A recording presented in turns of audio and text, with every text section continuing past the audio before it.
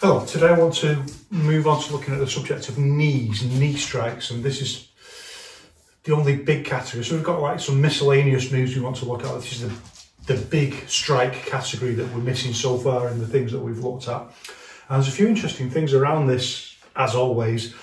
One is how well it builds onto the discussion that we've been having around articulated movement and the idea of creating bigger movements in smaller spaces and how that recontextualizes our understanding of the concept of smallest movement for biggest amount of power. And that also helps us to understand some of this stuff critically where that's been misunderstood and it's kind of been, well, let's just be frank about it. It's just been adapted by charlatans into a means of swindling other people out of their gas money, and you've got people who are just going like that and people flying back. And well, one of the interesting things about that is people thinking, well, that's the smallest possible, a tiny movement creates a massive, ridiculously massive amount of power.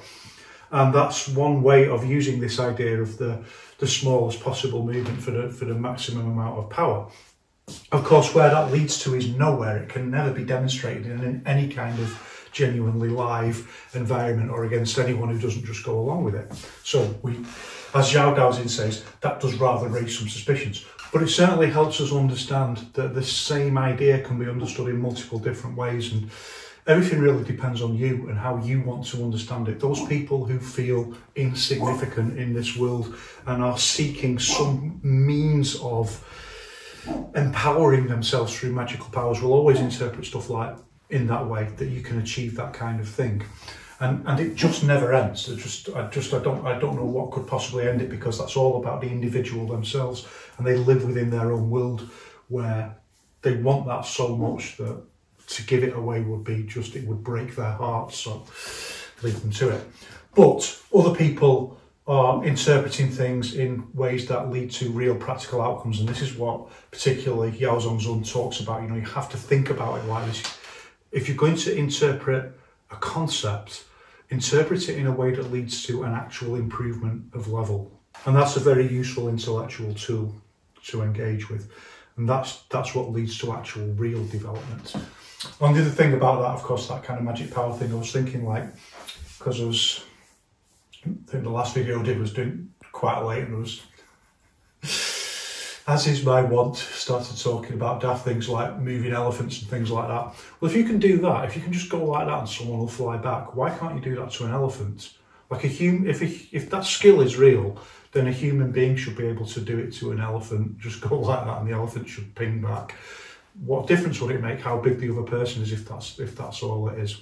But the important thing is that this idea of the most power for the smallest movement has been perverted. And what I'm talking about in terms of articulated force and the way that we use screwing force and articulated movement creates more movement within a small space. That's the real thing. That's the real thing. That's the thing that works. So we know it's the real thing. It's the thing that works. And it's also significantly more sophisticated than some ridiculous fantasy that you can make an elephant fly away by. I ain't never seen an elephant fly, it's that, isn't it? So that idea feeds in very much today to what we want to talk about in terms of knee strikes. And it also, I know that knees are, like all kinds of leg techniques, require a different level of athleticism. Not everyone can necessarily risk, for example, doing high kicks and things like that. It relies a lot in terms of flexibility and your personal athleticism. But nevertheless, some of the kicks, definitely, most people can benefit from practicing some of the stuff around this. But intellectually, it really helps us understand this concept of generating more space in a small space, generating more movement in a small space, and therefore to get more power, and helps us understand this contradiction and how it functions. And that's the other thing that I saw. So someone arguing about, well, it's just this thing that happens all the time where you've got people talking about Farley or Farjin, and they say, well, Farley is, Farjin, it's just anything where someone hits with power.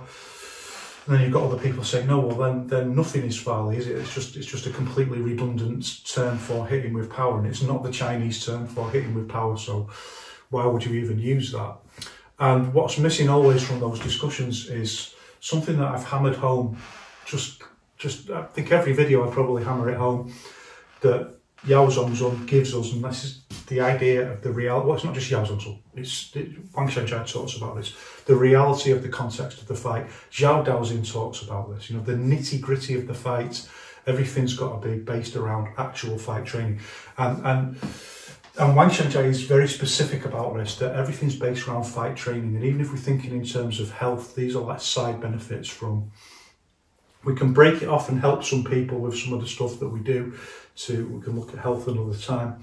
But to say that you practice Yiquan, it's about fight training, and everything's within the reality of the context of the fight. Added on to that then is not just any techniques used in a fight, but quintessence principles of wushu. So when we add those things together, we've got the reality of the context of the fight, we've got the quintessence principles of wushu.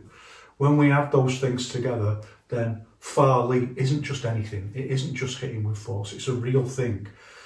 Whether it's a special thing, whether it's better than other things, that's a whole different question, but it's a real identifiable specific thing, and that's what I've been talking about. In fact, it's a science, and that's what we've been looking at, the art and the science of using Fa Li. And it's based on these really important principles, one of which is maximizing the amount of movement in a posture, even though it looks like a small movement, and that's why we're doing things like screwing force. And one of the ways that we know that these things are true, one of the ways that we can identify that is it starts cracking open everything else, that it starts revealing all mysteries.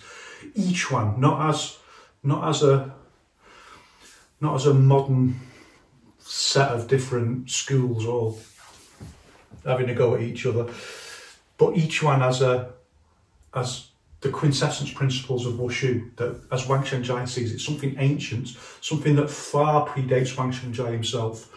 Each one in that sense, as the quintessence of wushu, should reveal all mysteries. So it reveals mysteries, for example, like when we do this in traditional wushu, when we have this hand coming back like this, I mean, everything's overdetermined, but one of the things that this does is it teaches you straight away about screwing force, that what this does is add more movement. So you can go like that to there, or you can go like that to there, but when you twist it like that, you add more movement for the same distance. That's like, the principle is far more important than the movement itself, and that's teaching us about screwing force. That principle is like the foundation of like most of what we're doing in each one. This is why Wang Xianjia sees it as embedded in traditional wushu. It's just, you've got to pick it out, and it reveals all mysteries, and it's things like that where we understand that this is right, this is the real thing. It cracks open all mysteries. And another way of thinking about that is, when we think about knee strikes, or moving into our idea of knee strikes now, that there's different ways of generating power, and all those ways of generating power rely on physical movement. They rely on physical movement, they don't rely on some kind of, I don't want to completely decry the idea and say that everything's just about physical movement or structure. That's obviously not true in terms of our intent and the way that our intent links together with the body, and things like will and courage, determination, anger, wrath. You know, these things, they can't necessarily be captured by science, but they nevertheless don't contradict science. So these things where people just go like that and people fly away and that kind of thing. I saw someone had written a book about an encyclopedia of Zhanzhuang, and he's just one of these guys who's going like that, and some big bloke is flying away like that. Well, you should be able to do that to an elephant or something like that, should you?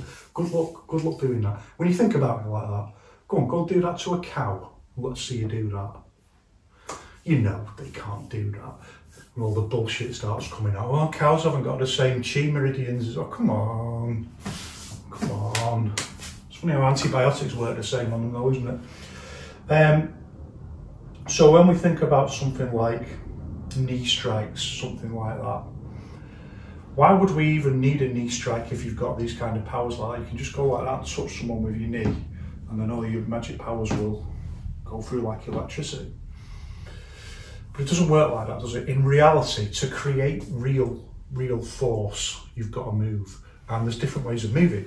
But they all rely on, the bigger the movement, the more power you can get. And it's a contradiction I know that people have got to get their minds around in Yiquan, because we've got this idea of the most power for the smallest movement, but also we've got the idea of like movement within movement and movement within stillness. And once we get our mind around this contradiction, like lots and lots of things become clear, not least of all how to hit with real force with smaller seeming movements. And that's the way to start thinking about it. Smaller seeming movements. And Yao Zhongzun writes about this, and one of his students writes about this particularly. Someone saying to Yao Zhongzun, like, what, like, you hardly moved, and he sent me flying. And Yao Zhongzun starts explaining, like, yeah, to you it looks like I hardly moved, but if you break down all the movement in my body, there's so much movement going on. It's just that I'm moving differently, like using screwing force and articulated force adds so much movement into the posture.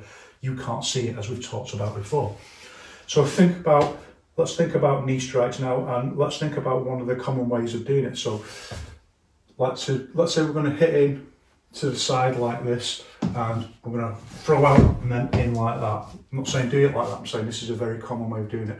Like to throw out to the side, 1, 2, and then bring it in like that, round and in like that. And one of the things you think about that straight away is like, yeah, but that's just so you can get to the target. You want to hit in this way, so you want to come in round like that, so that you can get to the target. But you can get on the bag yourself and see you don't actually need to do that. Never mind just doing it in sparring or something like that.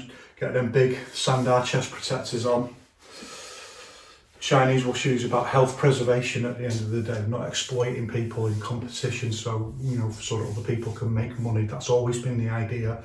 Wang Xiangjia, very interestingly, you can say that Wang Xiangjia wouldn't have supported the UFC, and he wrote very specifically about competitions where what he calls the big bosses exploit the athletes who are damaging their bodies to make money for the big bosses. It's quite interesting. So even in sparring, you can see you can come up quite narrow to get the knee in to the side like that. You don't have to come out like that to do it. That's not the reason that people do it like that.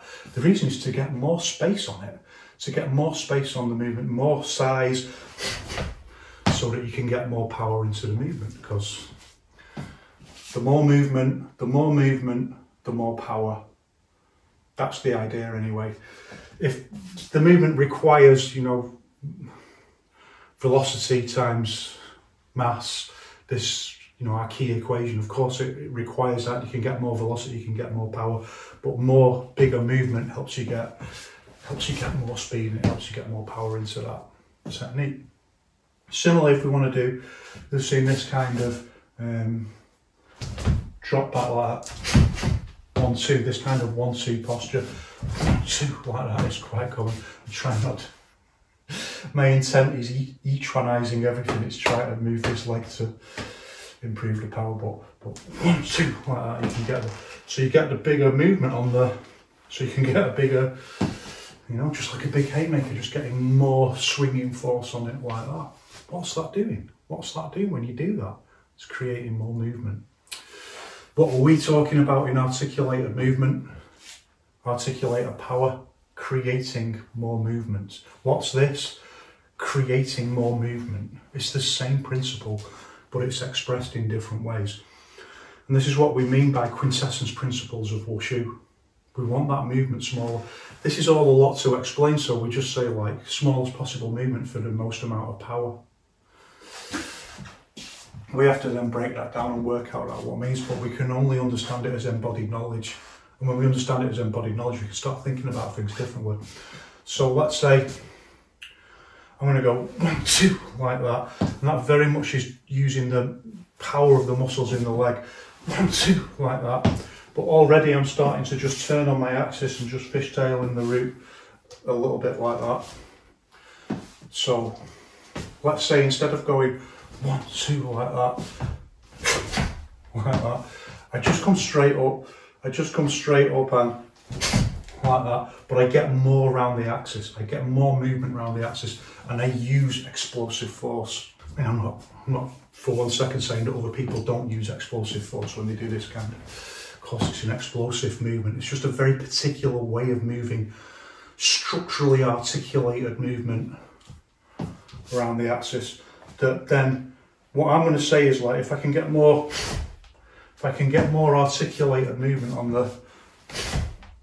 on this kick when I do it like this, on this knee strike, that I can get the same amount of movement if I compensate for the way I turn around my axis and release force and use Farley. That what I end up with in the end is the same amount of power as doing it like that. So if I go like that, you can hear it set pretty clearly on the back foot, like that. That I don't need to go like that. In fact, you can see the way I do it with like structural movement, that very clearly becomes two movements. Like I could kick out or something like that, or block a kick, or do it like that kind of movement. But I can just go straight in like that and compensate by getting more movement, particularly around the turn around the axis like that. It doesn't matter, even if you're holding someone, you can still get a turn around the axis like that to create more movement in the posture. And I have to say, it's not a particularly complex thing. If someone's doing postures like that, it's quite easy actually to get them to just be a little bit more explosive in the turn around the axis, and it's surprising. This looks like nothing, I know, this turn around the axis, but think about how much mass is being moved in that posture, how much mass of the whole body, and it's being moved very fast around that, how much force that generates. I always say, it's an optical illusion. It looks such a small movement, but actually the power generation is significant. So let's say we think about instead the lead knee. And this is often a little bit different because usually, let's say, well, we see all kinds of variations, don't we? It's in every style, but it's quite common also to see the step back like that, and we do use that. You know, we use all steps, all footwork in each one. But this wouldn't be our bog standard front knee training. For us in each one, so I'm going to kick into the side, we want it just off the spot. You see me using the oppositional force with my hands as well. Sometimes you have to drill that out a bit. That's, your body wants to create as much force as possible. So it will do that, you know, your intent wants to create as much force as possible. So it will do that, visualising like pulling someone on. Or sometimes you have to drill that out and just think, well, let's imagine I can't do it. It's hard because your mind just, it's the body naturally using oppositional force, and that tells us something really important about the laws of nature and how oppositional force works, that this isn't just like a made-up principle. It's within the laws of physics itself. That my knee is going that way, my arms are going that way. My body, for example, doesn't want to go like that with everything going the same way. That doesn't create power in the same way that that does. So this kind of closing, contracting force. So anyway, one way of doing this is to step back like that, which, if we do that in each one, it's, well, certainly the way I do it, the way I teach it, that kind of movement is deliberate. That's a step out of the way, like to avoid, and then into something like that. It's not done to generate power. Of course, it's sympathetic to the generation of power. So again, understanding these two very different ideas. If I'm here, I can use a spring off the floor to add power into it. So we never miss an opportunity to add more power. But that's not our basic bog standard way of kicking. What it does, of course, is it turns it into a back leg kick. What we want is off the spot front kick. And we want to generate force, but you see what's this doing also? It's creating more space, it's making a bigger movement to get more power. We want to create a bigger movement using articulated force, but some of the principles are slightly different in the way they express themselves with knee strikes. So I want to go straight up, and I want to use this explosive movement that we talked about push up with the, like that. How many times, like in contemporary or traditional wushu, doesn't matter. Wushu is one art as far as I'm concerned. These postures where we do this kind of thing, like these Shaolin, or well, it's in everything, isn't it? With the foot pointing down. I said before, it looks just like an aesthetic thing. No, it's teaching. It's this principle of explosive movement using the articulation of the ankle to push up off the ball of the foot like that, to get more speed in that movement where you lift like that. And that's exactly what we want in the, like that. It's a bit different here where we just, it's the same idea, but we don't put the heel on the floor, it just bounces back straight into the posture. So we want to be up and then changing. We'll look at the mechanics more in a moment. We want to get more movement in the whole body. We don't just want like that with minimal body movement. 1, 2, keeping the body flat on, or round like, or even like that, or round. These are all ways of getting more movement on. They're all completely legitimate and they can all be brought into the Yiquan paradigm. That's not what I'm saying. I'm discussing the principle of creating more movement through, for example, turning a little bit more around the axis, being a little bit more explosive, and the way that we set and root the posture, that allows us to get pop-up kicks. No setup, no swinging out and then in. We can completely eliminate all of that dead time by transferring that space creation into the body, back into the body. I know at first it sounds a little bit woo, but this is creating big space. It's creating space, big size of movement. It's making the movement bigger. We can take that away from here. We can just keep the foot here. We can transfer that extra space into the body in terms of how much it moves around.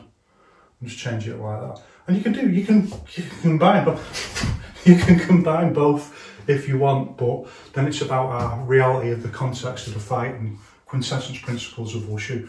What we're trying to do is eliminate dead time and develop teleportation movement. This key idea from Zhao Daoxin, teleportation movement. We want to eliminate all of those things like that. We just want the strike point to go straight to the target without any excess movement, without any dead time whatsoever. We transfer that away from being at the beginning of the movement like that, and we transfer it into the movement itself, so that as I'm actually lifting, that space is transferred into, it's created in the body movement here while the technique is taking place. I think that's actually quite straightforward. It's not necessarily easy to do, but it's straightforward conceptually, and it's also brilliant, and it's also genius. Then there's just a couple of other things that we need to think about that are based around this principle that are very similar.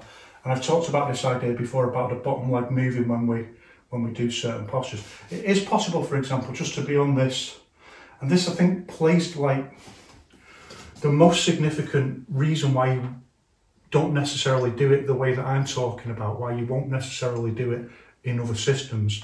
It's to do with the way that the kick is, or the strike is targeted. Because if you're going to go forward like that, which is very often the way it's done, and the leg stays where it is like that, if you do it like that and you train it like that, it's much harder to get this short, sharp movement, this release of force that we generally call far li in each one. It's much harder to do it. So what I'm saying is what we call rolling on the limb that I've talked about before, that you roll on the limb and you come forward like that and you twist the foot like that. The way that it balances the body is odd, like that.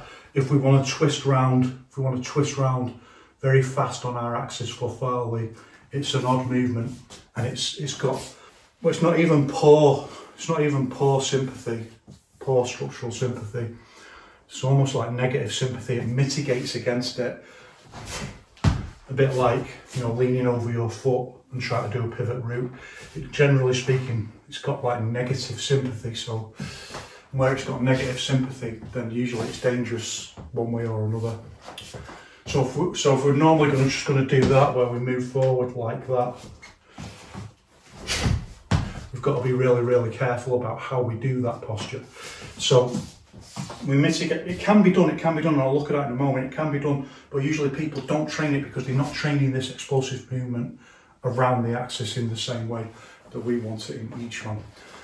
So what we normally do, something I've talked about before, is the foot comes back like that.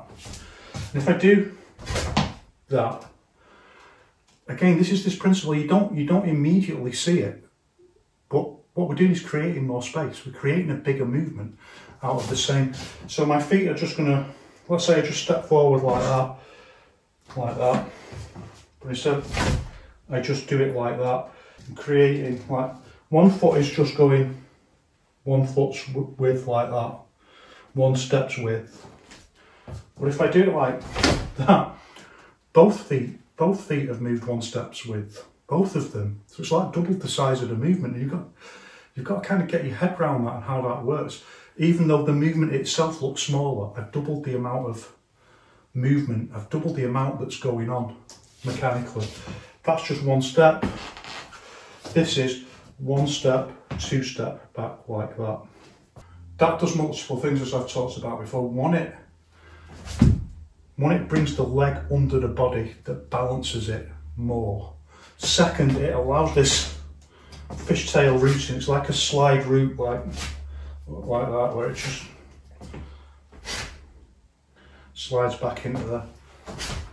And then thirdly, it creates this brace, so it braces the way that the posture is stacked. It braces it so that it's pushing back into the floor and supporting the target. And those 3 things link together into a compound movement. So,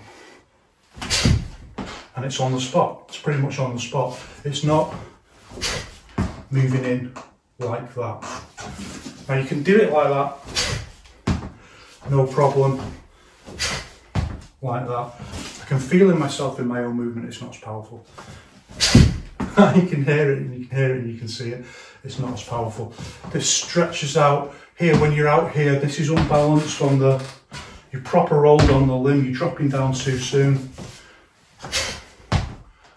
So when people say things like, well, Yiquan is short range, it's like, yeah, it's not really. That's a misunderstanding. But it's a misunderstanding of things like this, that the way that particular movements like this function better in a smaller space, like that. Here it's set really heavy. See, and then you can't hear it set because the point where I'm hitting, where I lean forward, you know, with a step like that. At the hit point, my heel is off the floor. I can't set it back against the heel like that. Yes, incredibly unsympathetic movement to try and do that with a step forward like that. So when I'm hitting, when I just step in with the knee like that, I'm up on the ball of my foot. I can't set it back into the ground, so I can't solidify the posture. I've got that wobble because I'm on my ball of my foot, so I can't transmit the force in the same way as I can when I just do it as a like that. You know, at the end of the day, like that, our first level of knee strikes is the idea that they're close range. Of course, in reality, they're not. There's loads of examples now of people like, when someone's even just leaning in a bit like that, people do big knee and hit them in the face. Using exactly the idea I'm talking about, like that we don't necessarily, we can do it in each one, but the big step like that, you do it like that, and that usually takes a different, like it's about the rules that apply. And one of the rules is like the technique versus the target. So if you can hit someone in the face clean with the knee, it's not going to matter that much if you're on the ball with the foot. We do see that kind of thing. And also, if you're going to do a big movement like that, very often jump with it anyway, so a different rule comes into play. It's what we call a floating route, where if you push off the floor, that energy is still there in the floor, even if at the point where you hit the target, your feet are off the floor, there's that gap. The energy is still in the technique, so it takes on a different set of rules that apply to it than just like a close range in to the body and stuff like that. So it's absolutely fine to do those bigger techniques with the big step in like that, but a different set of rules takes over. So this foot comes back, and you can even just practice like like that. And this is the principle of like releasing force from any part of the body. And I've talked about before how these basic footwork techniques are actually they're examples of releasing force from any part of the body in their own right. And then we link them together like Lego bricks. You see me set up the articulated movement there. See, I mean, it's all about creating more movement. So if you start doing it like bigger like that, after all, what is it you're seeing in things like in Tai Chi, where you're seeing these big movements, like setting up these big articulated movements. That's creating more space, like we looked at last time. What is Tai Chi? What's all this stuff? It's creating more articulated force behind a movement. So, but what we want to do in each one is kind of reduce it into the most articulated force we can get in the smallest possible space. Is a better way of thinking about what we're trying to do than most amount of power for the smallest movement. So, like that. And as I'm pulling back and fishtailing it out like that, this could be just hitting with this part of the leg, like it's not very powerful, like that. But if someone just grabbed your foot or something, you could change or something like that. They're on the floor. It's not a very powerful movement, but it's really, really not easy to do, and it's not easy to set it right either. So, like that. Tiny, tiny movements that look like nothing, but I know from experience of teaching them, like, some I can remember the process of learning how to do them, and others I've just forgotten all of that, and I can't ever remember not being able to do it. But if you can't do all these little release from every direction like that, you can't do all these little nuanced movements, so you've got to practice them. But you can do versions, that's the important thing. So I'm just pulling it back like that. And of course now this has got more, it's got more sympathy for, particularly if we're going for this, I'm going to go for the round kick like that. So opening, and it's round like that. So it's got a lot of structural sympathy for the posture itself. And it's all just about the timing, because you can see that both these movements now, one's going like that, one's going like that. Think. Now imagine these as like governors around my central axis. So it's all about, this posture is all about how well I can turn around my central axis like that. And this idea that we've talked about, outliers, like the shoulders, like being two weights around the central axis. When we move those fast, it creates remember it's like a virtual reality thing, the idea of the central axis. It makes everything rotate faster and more sharply around the central axis. That's exactly what's happening with these postures. Just like we do it with the somatic timing with the shoulders here, it's exactly the same thing. And we've got to get a similar relaxation in the overall quad area and the thigh muscles.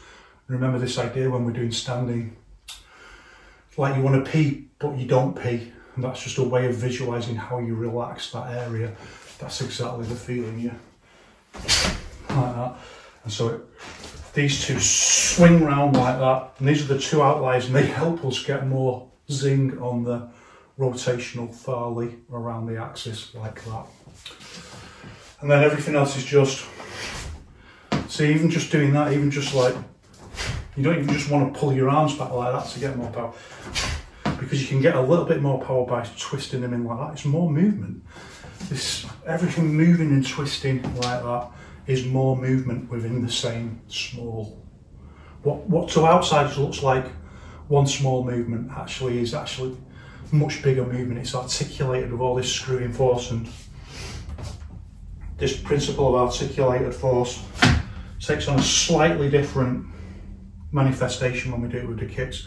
It's not so obviously like you're moving different joints like that, but it's creating more space. And even as the articulation is quite hard to see, because it's like this with the legs. You can almost see that, like it sets up the, like that, like 1, 2. So it's exactly the same kind of things as we might use articulation in any other part of the body, but it's a much more sophisticated ask and it requires a much higher level of cultivation in terms of your ability to use articulated movement throughout the whole body.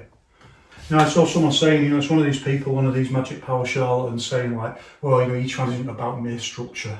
It's like, they understand structure on the most primitive level. I mean, they would say that, wouldn't they? Because they want you to believe they've got magic powers. They understand structure on the most primitive imaginable level. This kind of structure, articulated movement and articulated force.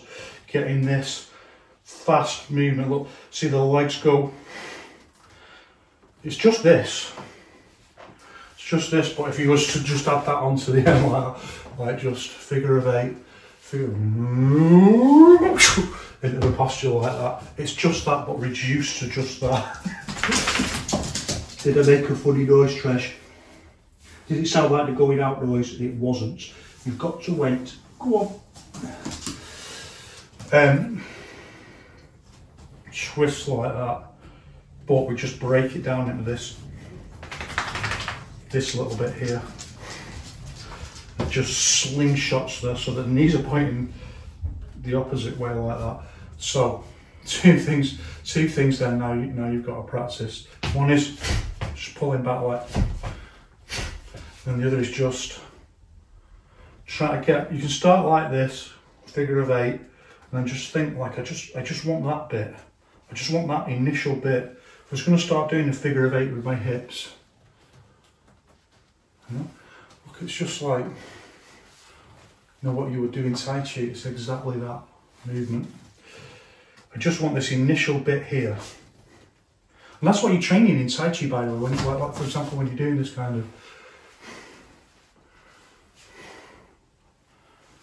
and why you're doing this, and why you start, like particularly in Chen Tai Chi, you just start with the figure of eight movement like that. You're training exactly this, you're training articulated force, how to create a bigger movement within a smaller seeming space. It's exactly that. It's quintessence principle of Wushu. You just want this little bit here, so you just practice that like that. And see, I'm starting to bring it. It's an articulated movement, because the first movement is kind of release force here. But then you've got to, if you can do it like we can do a figure of eight like this, and then just change. Now you're going to hit out with that, like that, and the legs go either way like that. 1, 2, and then break it down into just that. Push forward and on an angle with your knee. So your knee just does a little circle like that. Like that. You can practice that. Then all you've got to do is 1, 2, do it slow like that. 1, 2. So as the knee comes round, as it starts coming to the front part of the little circle, 1, then you push up, use explosive movement off the floor from your foot. So compound Fa Li movement. They're all little, like Wang Sheng Chai says, little landmines going off together, creating one big movement. From here, when we get to here, we just spring up into the posture, and then this foot, it should just naturally come back like that into the fishtail root. And you just practice relaxed like that. And you just try and get it from, you can start like this, so that you get it just 1, 2, go. That can be quite hard in itself, so I have lots of times, lots of exercises where we do that, and it's called triggering the movement, like when do I go? When do I go? Like that, I'm going to trigger the movement. And it's the same thing, like, because the next step from that is like just to do it from stillness like that and go, when do you trigger the movement? And that can be really, really hard. There's an idea in darts called the yips, and it means that you can't let go of the darts, and it's an affliction that professional dart players get sometimes. They just can't let go of the dart. It's something to do with their intent. You can get the yips for these kind of, like, oh, I should have gone there. Should have wondered where to go. Or doing it in complete still. I've seen it happen. In fact, I've seen it happen multiple times. with students where they're, right, complete stillness, just like standing, and you just want to go teleportation move, and they're going, I can't do it, I can't go, like I can't move, like I can't, it can paralyse people. Like, so like some exercises we try and do, I mean the basic exercises is standing and visualisation, and then what we call pulse induction, where you just kind of trigger the movement like that. Well, there's different kinds of pulse induction, but that's one. Or I stand behind someone, and when I hit the shoulder, then you've got to go as fast as you can, just to try and train this out. But for us, first we do it 1, so we can really feel that one slingshot into the movement like that. But of course we don't usually want to be doing that, we haven't got time to do that. So then we just want, broadly speaking, off the spot. This is the hardest, off the spot, no movement first, like that, straight into the kit, like that. And then it becomes easier again, because then we can just bring it into movement, and we can use our movement to both disguise, and also, as I've said, with jam, we're one of the things that we're practicing, and one of the reasons that we see this kind of movement in Yiquan, where the guard is moving like that, it's always talked about in terms of being like insect antennae, and Kenichi Sawai particularly talks about it like that, and you can see the Taikikan people very often do this. It's very like, yeah, and there's something to that, like I said before, like particularly in Yao's Yiquan, that's got broken down and minimised a lot more, because it's not actually all that helpful to be having these hands out here, because you don't know where they're. It doesn't actually make it easier to predict any random thing if you're doing this than just having them closer like that. You can still get to wherever you need to be just as fast, but this is better for just guarding the upper body area and just dealing with the most likely things like that we want to do, like take down the guard and stuff like that.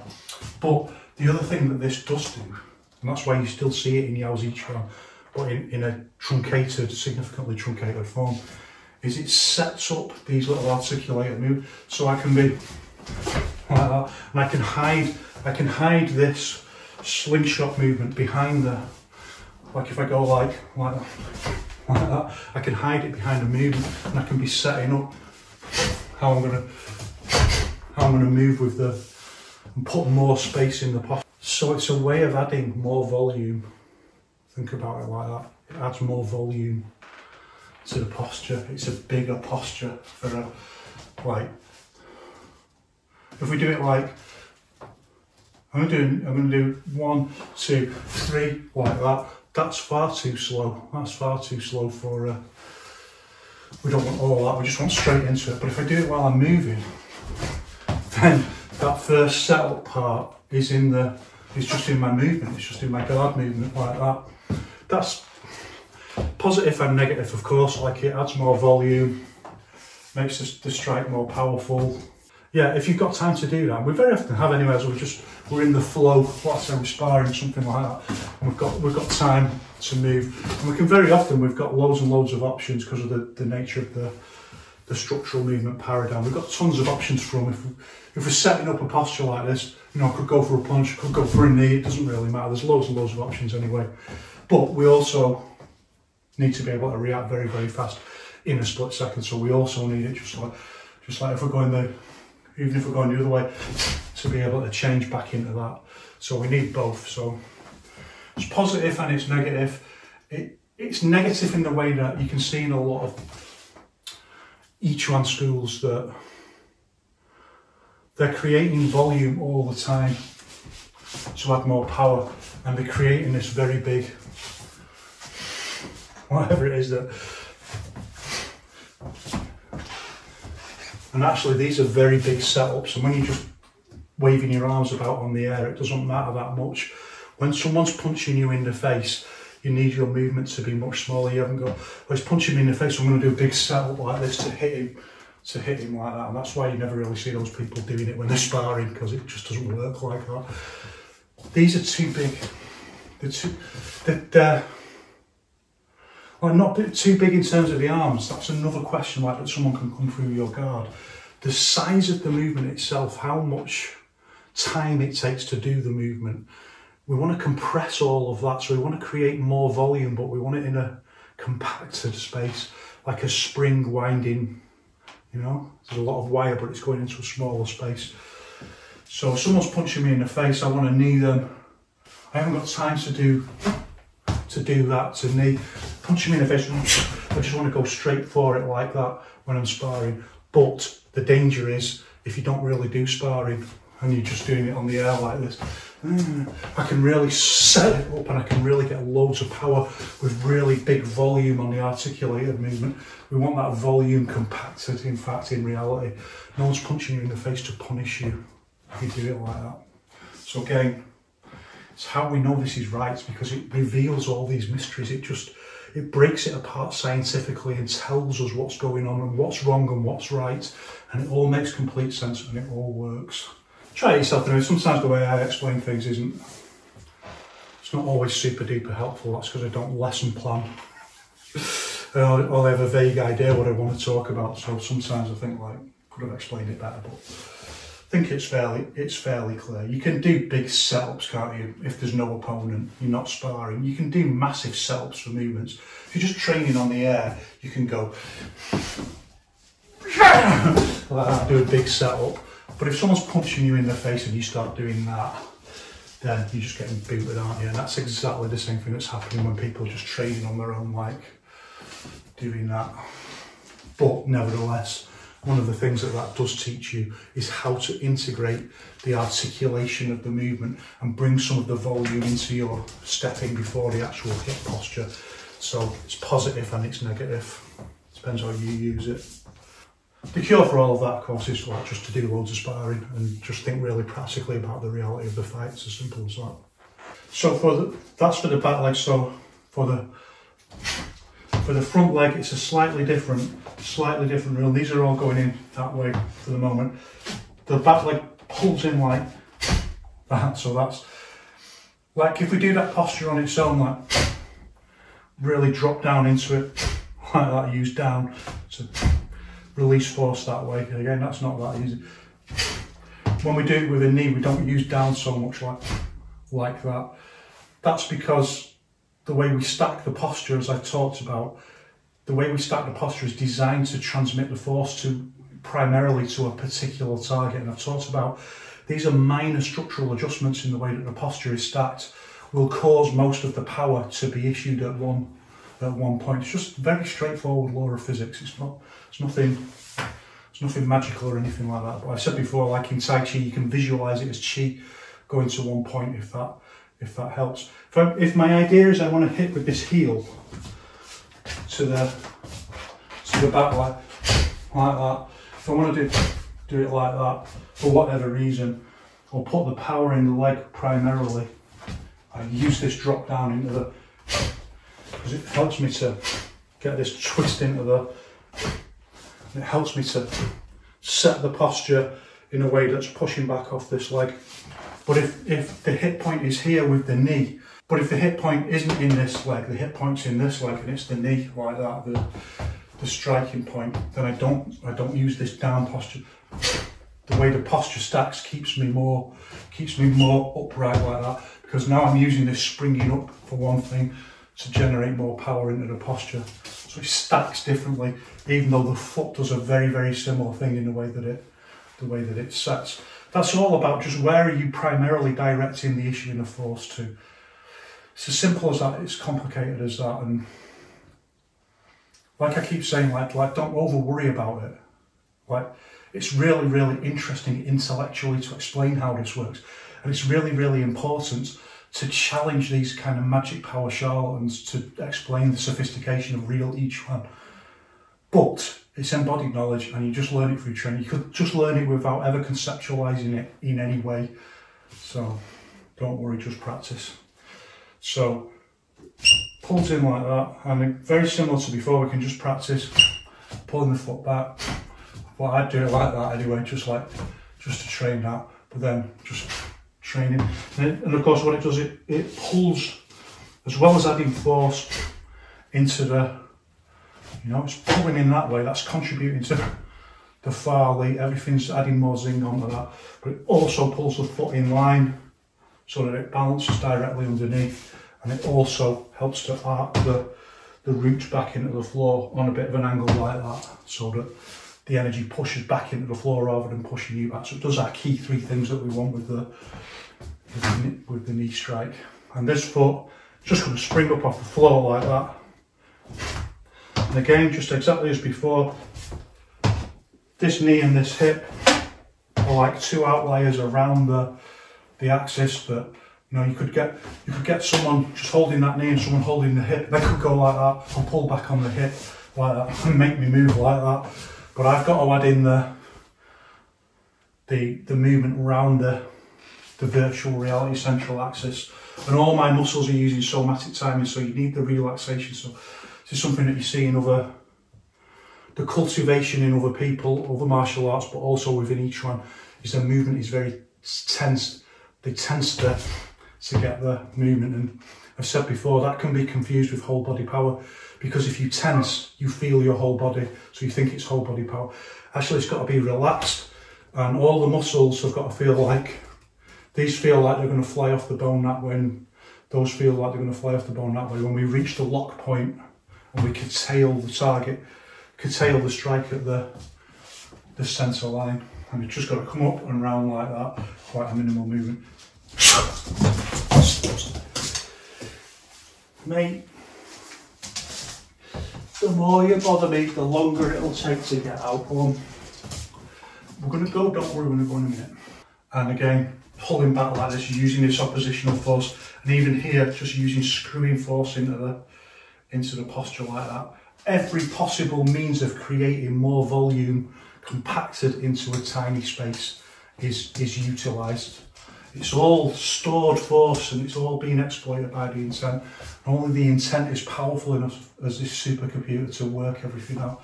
So we start very relaxed, like up to the lock point. Right. And just practice like that. And we'll practice both ways, so we're not going to need to do things like that unless it's deliberately. We're doing that deliberately. Practice both ways equally. And then we just start adding more power into the posture. See my arm coming up a little bit like that, so it's creating more volume into the movement. So it cracks open all mysteries, and it can also point out problems like that. I mean, that's a problem as far as I'm concerned, because that's a tell if I'm lifting my arm up to do. And that's when either you as an engaged learner or your coach has got to go, hold on a minute, let's just start from here, no excess movement, complete teleportation, focus on this arm's not going to come up to add more, it's just going to come straight down. I still did it a bit like that. I'm going to allow myself a little bit, I think it's okay, like that.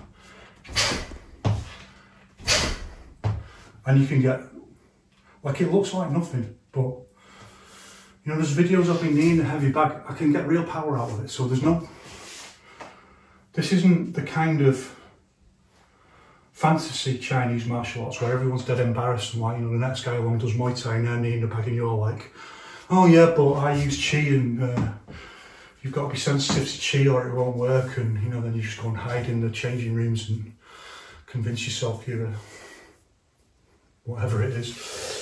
It's not like that, it's not like that. This is like, you get on the bag and you hit it with real force, real power, and people are like, wow, how do you get that kind of power from such a small movement?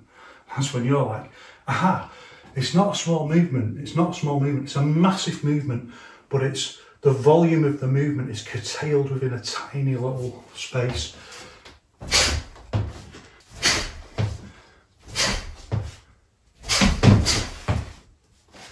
So, let's move into that.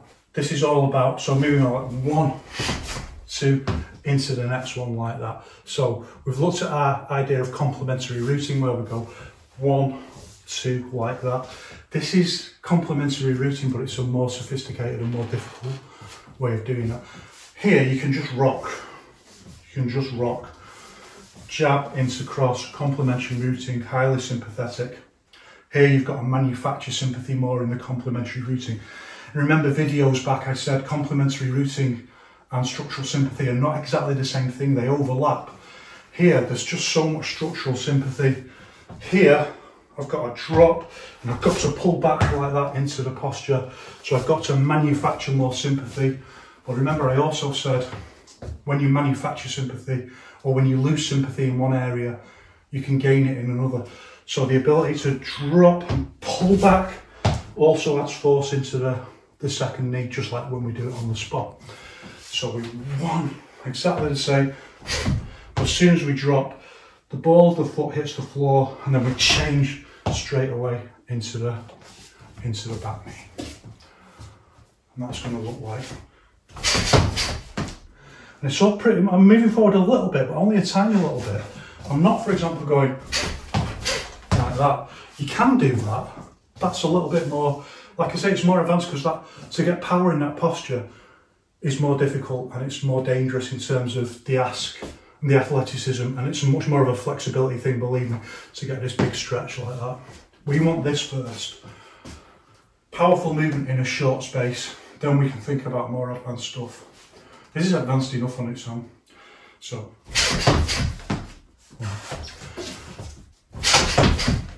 it's all in a short space. Mate.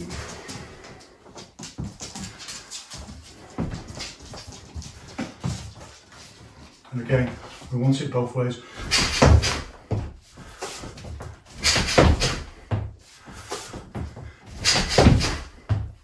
That feels to me slow but more powerful. My unorthodox. For me that's orthodox because I'm left-handed, but it feels more powerful that way. Faster the other way. So we one. As soon as it drops ball of the foot, then this is all about the way it hits and when it drops down, we can get like a little bit of up into the jump, and it's absolutely fine to jump. It's absolutely fine to leave the floor.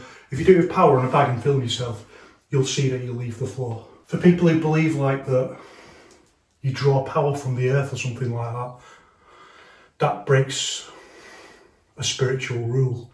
For people who follow the laws of nature, in the way that your body does, even if your mind doesn't, it makes no difference if you leave the floor. The energy to leave the floor means that the energy is already there. That connection to the floor is there in the fact that you are accelerating from the floor.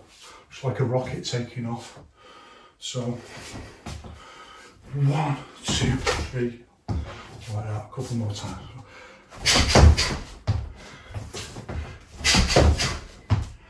You can get on the bag and try that, get on the pads and try that, no problem. So what changes then when we think about the straight knee? Yeah, there's a couple of basic kinds of knee. So like we've got 3 basic kicks, like front kick, round kick, side kick, and we know we've got other kicks as well, but we've got 2 basic knees. One is forward and one is round, and we've kind of just looked at round. So what changes when we do a front kick? So the main thing is the way that the quad moves. So for this movement here, we want it to come up and round like that into the posture, obviously. Whereas here, we want it to come straight through. We want it to come straight through like that. And what do you think changes then? So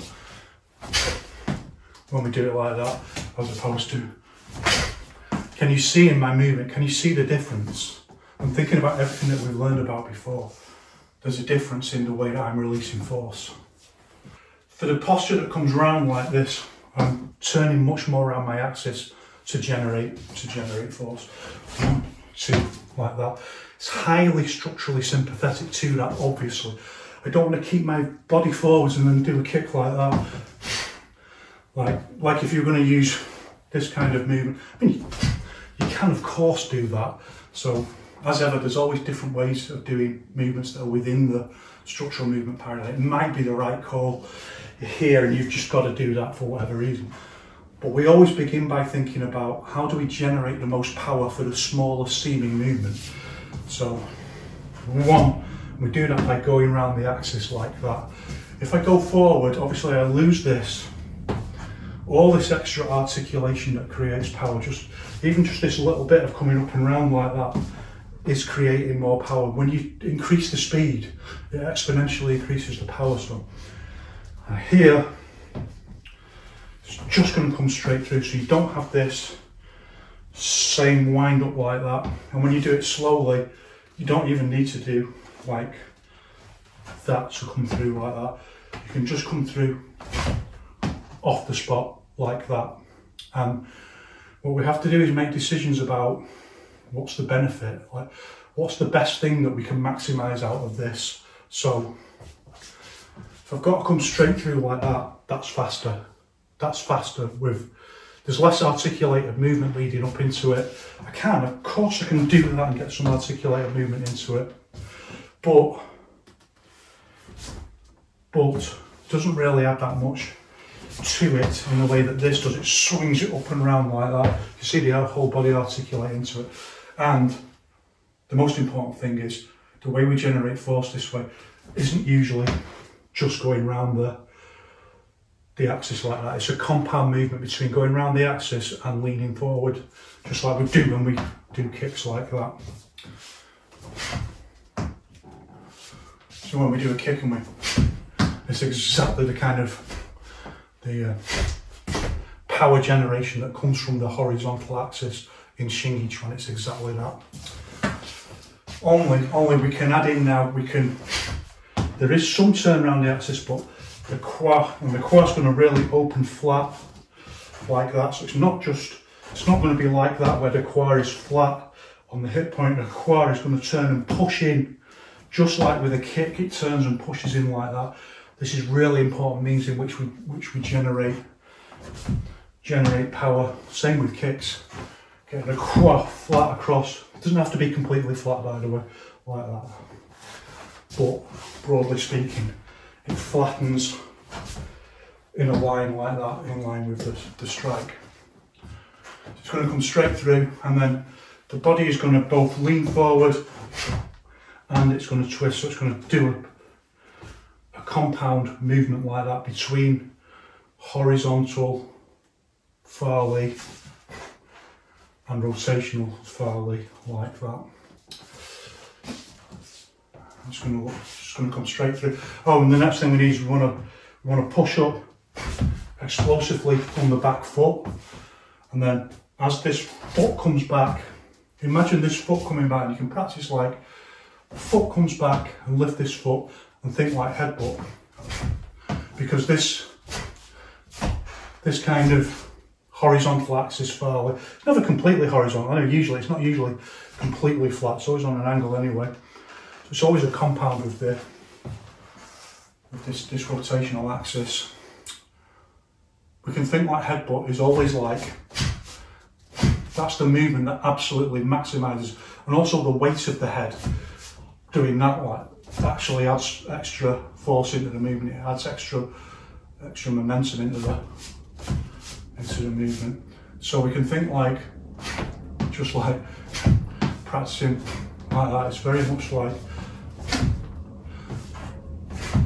this foot just comes back in the same way like that, and just practicing into the headbutt like that, very relaxed, because I can give you neck ache, I'm telling you.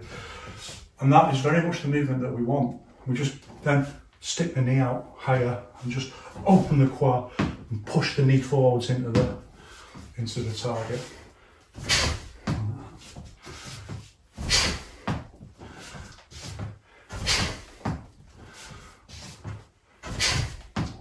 And what we should see that's a little bit different to a kick, like if you go back and look at those 4 that I did, no one's ever doing it right all the time. It's not about that. It's about being able to understand your own body movement and feel what was right, what was wrong.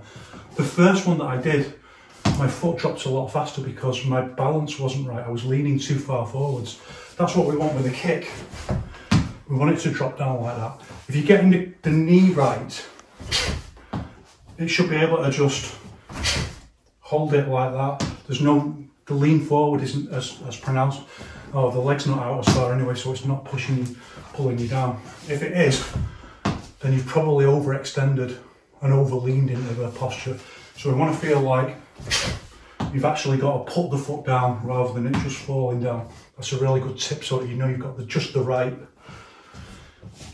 distance for this kind of off the spot pop up, like that. And we can see that when we go around like this, we can get quite a lot of oppositional force with the pulling the arms back like that. When we do it with the flat knee, that comes straight back like that. You can visualise pulling someone in.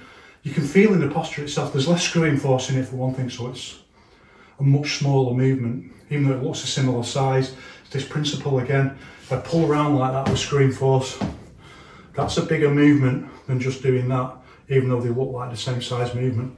Screwing force doubles that movement, so pull back a little bit like that. It just adds a little bit of that kind of oppositional force.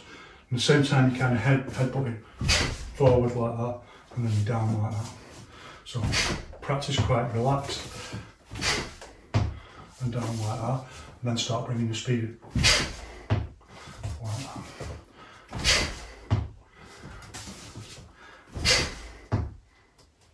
Bob's your uncle. That's the front knee anyway. We were doing the back knee, weren't we? So back knee, exactly the same. It's exactly the same posture. It's just bigger in terms of, so you can get a little bit more power in there, like that. And similarly, if we want to do two, we just like that. It tends not to be quite as much pulling back. It's just a little bit of a pull back into the second knee like that.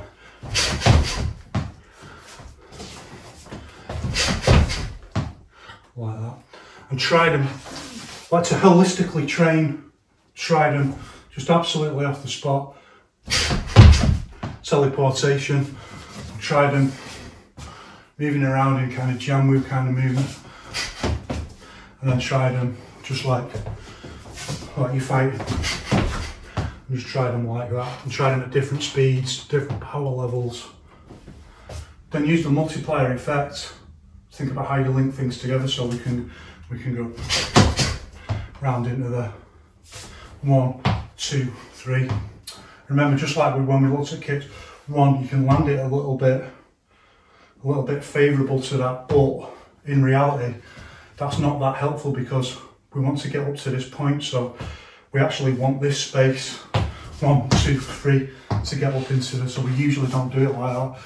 If we're going to go for keep it pretty much flat down, you can conceivably go right like that, and you can practice like that as well. So all these different variations, but just off the spot we go keep it pretty tight into the posture. That's perfectly valid. Or even doing it as a 3-point, like into the 1, 2 side kick into the like that, something like that. To practice your articulation of kicks. Then everything else is just about variations of height and footwork. Well, we can say it's that simple, but it's not that simple. So really good, like knee technique right into the thigh, and for that we use down. We drop our weight down much more, like that. Drop.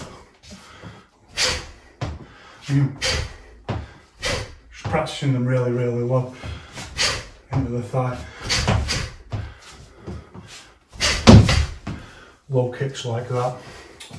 If we get higher kicks, higher knees I should say, using a little bit more jumping, more up. You don't get more up than actually jumping, so remember jumping is up as well, so just try to get a little bit more height on it. Visualising, you know, grab the head in for the knee, something like that. And we can use all our usual footwork that we've looked at, but there's some that we haven't quite looked at in the same way, or to the same degree, that we can look at now. We'll look at them in terms of knees because they're really useful for knees, but they apply to the other kicks as well. So the first is just to shuffle back the whole thing, like whole body like that, like a kind of sprawl. And then the one from here, you want to spring back straight into the knee. Like someone's gone for a takedown or something like that. They've not done it very well. We move back and we change into the knee like that. And the key here is here. So we bounce back into the kickback routine. That bounces us straight back into the boing boing like that. Bounces us straight back into the knee strike like that. Well, this is far lead. It's the movement. Far lead, both are far lead. It's not step and then. It's not step and do it like that, like that. You can do it like that, but we want it for very fast, powerful structural movement in both. Yeah, you can do both. You can just be like, you know, you can change like that. But we want our steps to be explosive anyway. So once we start getting engaged with explosive steps, everything is explosive. Everything is farley. So both of these movements are farley.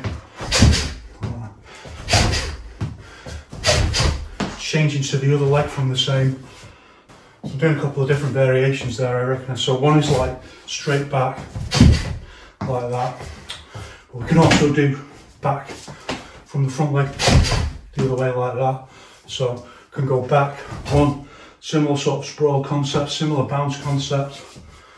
1, 2, and then into the round knee like that, the side knee. So if we are this way, 1, like that. And be careful, slippy on the floor. All these things will happen when you use techniques like this. Slip on something. So we're getting right out of the way. See the structural sympathy for because my foot's already out like that, so we can just bounce straight in. It's already on the line like that.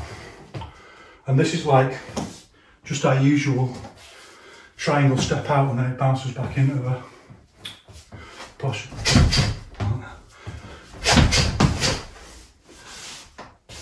So we can do front leg, 1, 2, or we can do front leg all goes back, or front leg goes back, creates more room, creates more volume, can use that springy force to create more power, but it also extends the time, but doesn't matter, does it? As long as it hits. Or we can a little bit more challenging at first for the mind. We can go from the front leg or the back leg, so like that. Just pull back. Or same posture but back leg, so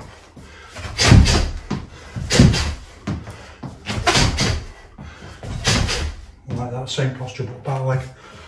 Or we can do like 1 and then like front leg like that. Should be a little bit more discombobulating for the brain. When we're going to go for we're going to change the back leg into the front leg. So what we do is usually we don't do too big a, even if it comes back like that, it's very often just flat on like that. Obviously you don't always have time to think about that. Something the intent's got to figure. But flat a sprawl like that, and then that leg can change into whatever.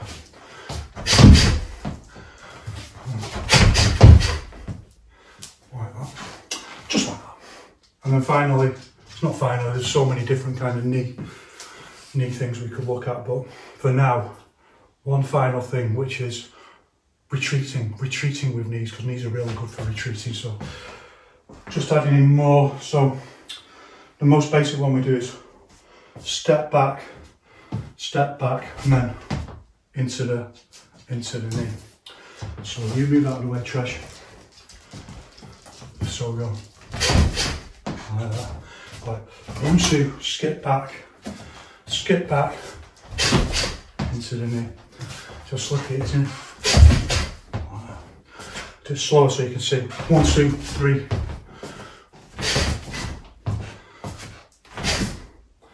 See, this is only a very brief. It's like when we do that in Mozart, but we're only here for a second. Here for a second as we change like that. It's always going to be vulnerable points, you know. It's predictability. If you see that your opponent's always doing that, then it becomes a predictable thing that you can pick up on. But usually it's far too slow. Similarly meant to say. So 1, 2 like that.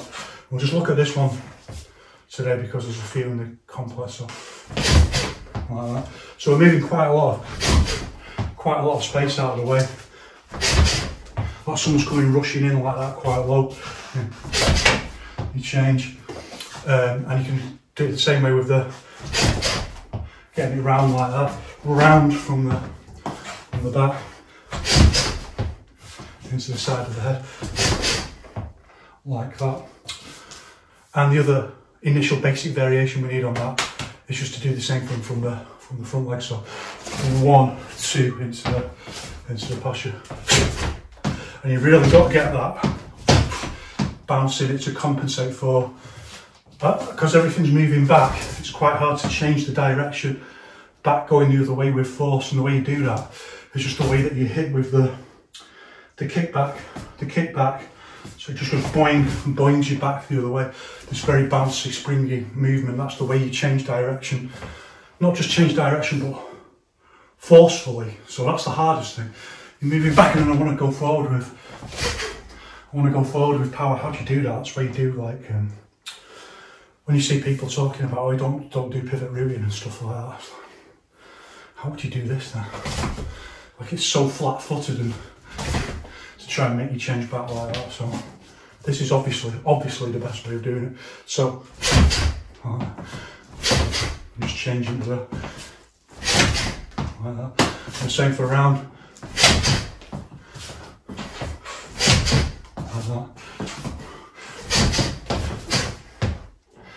And that's knees. That's our basic knees. There's loads of other knees, stuff that we need to look at. Got to get the dog out on a walk before he starts biting me. That's a basic introduction to knees and knee strikes. It also helps us understand a lot of other things about. I'm not sure I explained it all. Hopefully, as the videos add up, that we looked around articulated force and creating volume in a small area and understanding this idea, biggest amount of force for the smallest movement, isn't about magic powers. It's about this, the science of this. It's what all of this is. Articulated force, creating more. It's what this is. It explains everything. It's what this is. You know, when people do that with a big, it's all the same. It's all the same thing, but looked at in different ways. Where do I put the movement? Do I put it here, or do I put it here? You know, you can put that big movement in different parts of the body and keep a similar power level. So hopefully that, for now anyway, begins to explain some of those points. Yes, I know, I'm wrapping up. One love, come and say one love. One love. One love from me, one love from him. Thanks very much for watching as ever. If you want to leave a comment so that I know I'm not alone, that would be great. Thanks very much. I'll see you in the next one.